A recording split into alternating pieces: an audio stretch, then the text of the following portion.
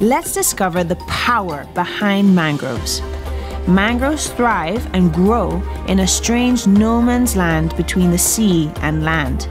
Mangroves have special adaptations, allowing them to live in this harsh environment. Their roots take up salty seawater for the mangrove to live, but the salt is filtered out using specialized filter cells and transported to the leaves. The salt is then expelled through the leaves and is washed away by the rain. Some mangroves transport all the salt to dying leaves, which then fall off and sink to the bottom.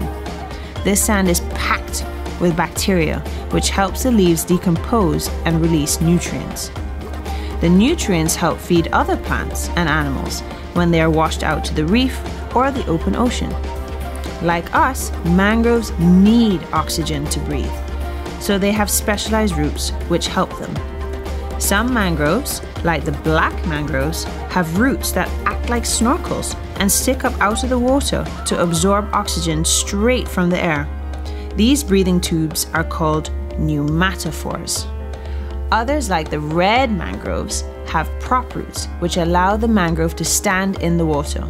These roots are covered in cells called lenticels, which absorb oxygen in low tide and close during high tide to prevent the plant from drowning.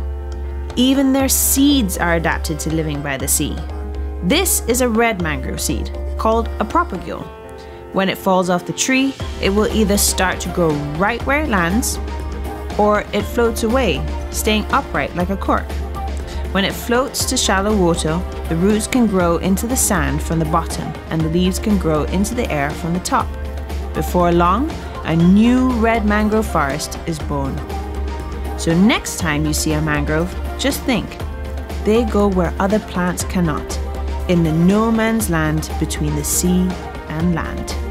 I'm Jessica Harvey for the Guy Harvey Ocean Foundation.